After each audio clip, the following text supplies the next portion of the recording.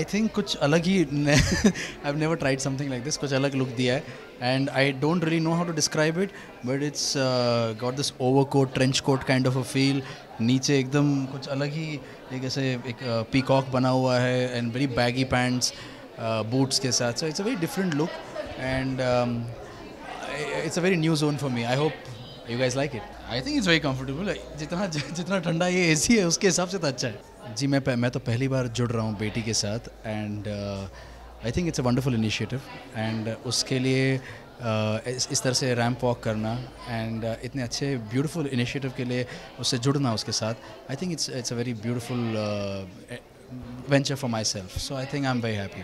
I think ये life में मैं दूसरी या तीसरी बार कर रहा हूँ, सो I am very excited for it. मैंने पहले किया था, कॉलेज टाइम पे किया था और अब कर रहा हूँ. सो आई एम वेरी हैप्पी.